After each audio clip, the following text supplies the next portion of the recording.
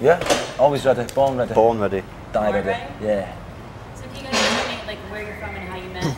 England, Manchester. I can't remember how we met. We live in the same area within a 2-mile thing, so we used to be known each other for about 12 years. We used to play football together, soccer. So, Round ball. proper game. How was it the first time that you guys played together? Not very good. It was okay, you know what I mean? It just weren't very good, it's not worth talking about, really. No. What was like the first club that you played? Boardwalk. Where was that at? It's a place where we've got a little room where we rehearse. We used to rehearse. A little club in Manchester, a small club. Like they have local bands on and all that tackle now and again.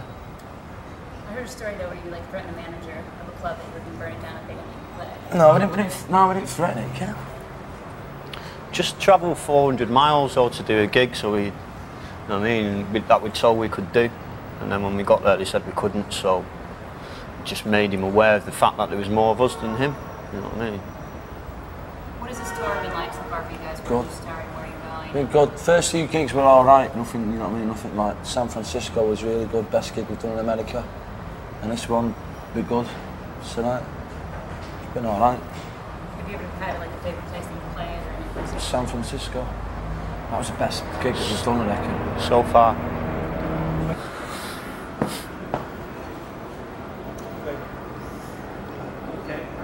Ready?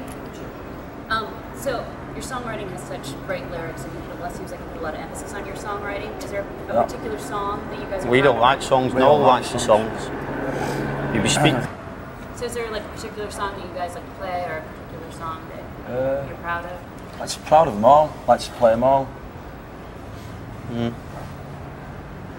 you surprised by your success at all, or surprised by the success of the album? No. It went gold in 2 days though. So? Got the best songs, so it's bound to, should do. I'm not surprised by anything, we're the best band. Are there any other bands before that were a strong influence to you guys? Yeah, loads. Stone Roses, the Beatles, everyone's Stones. The Who, everyone who's good. Is there any particular American bands that you guys like? Hendrix, Neil Young, that's about it. Beastie Boys are alright, you know, but not like, I know they're good and that, but all that grunge music, not at all. What do you guys think of the whole punk rock sequence going on? It's not punk rock, is it? It's not punk rock. It's acting. It's pretending to be something. Yeah, loads of people with green hair who should really have brown, making little punk songs, and it's not punk. Did one of you guys in the band jam with Neil Young before? Or did? Noel did, yeah. Yeah, Noel did. So what's it like touring, you know, to all these different places and seeing all this stuff? It's good. It's good. I can't, you know, I don't stop and think about it all the time, you know what I mean? It's just good gigging. And whether we're gigging in Timbuktu or we're gigging in LA, it doesn't matter where, you know what I mean? It's just good to be gigging. Is there a difference of gigs, how they are in America compared to UK or no? No, not when it gets to venues like this, no. Because it's just pretty much the same, isn't it? Such a wide range and variety of people outside, like fans waiting for you guys. I've never seen anybody like wait outside the palace that early. It's a record. Oh, I mean, what can you say? Did you get a chance to chat to any of them on the way in, or no? No, I've done a bit of signing and that's about it. Someone dropped loads of ink on me shoe that I'm not really happy about. But other than that, that was it. So what do you think of LA or Hollywood or these Hollywood shows? Do you have any celebrities in your audience ever? We have had, yeah.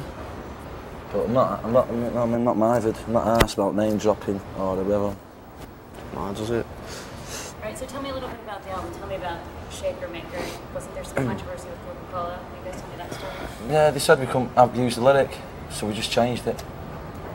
They thought like we're not brainy enough, or our kid's not brainy enough to write another lyric, and they sort of like tried to cause a fuss. So we just wrote another lyric, just like fucking walking out that door there.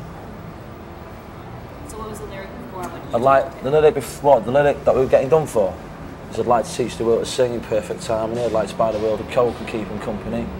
And we just put it in just for the fun, you know, for the crack. And the original lyric that we wrote was Mr. Sifter sold me songs when I was just 16. Now he stopped at traffic lights but only when they're green.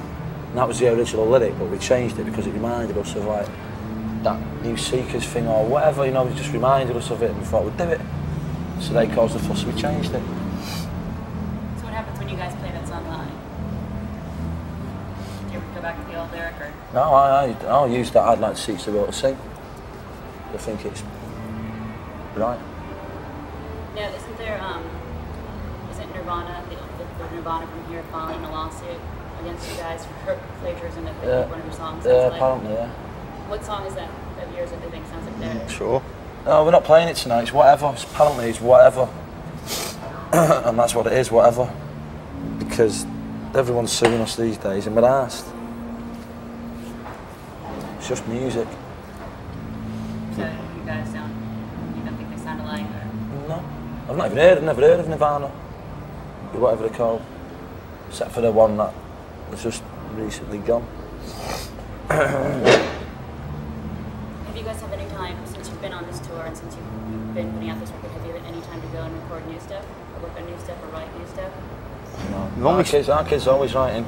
But we're here to tour. We're only a week into the tour anyway. We'll be recording within a couple of weeks. Do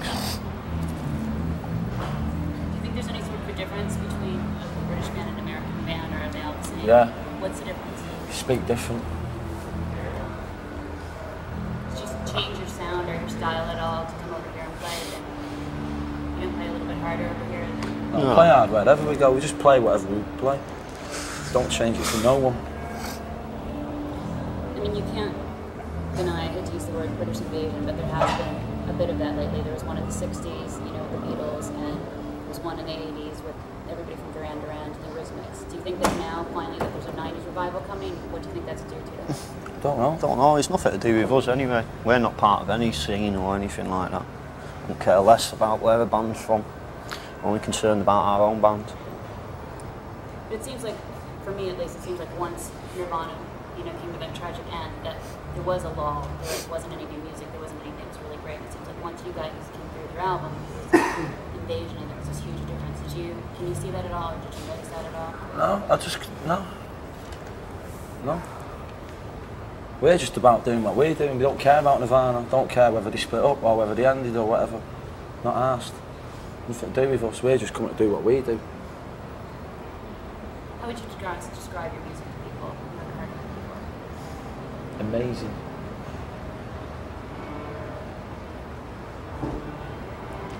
So you have 2 videos out now.